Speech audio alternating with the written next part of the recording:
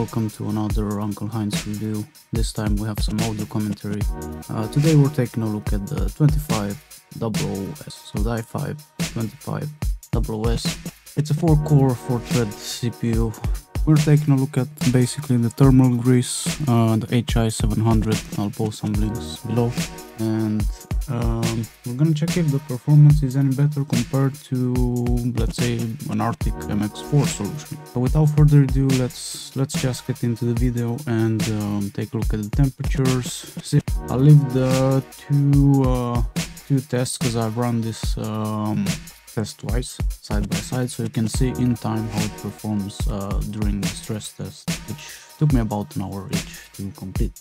Now I'm gonna speed this up because nobody has the patience to watch this whole 2-hour shebang, but so to start with, I've set the Interburn test version 2.54 by GenGod, which you can find on guru.3d, for tech power up, just a Google search.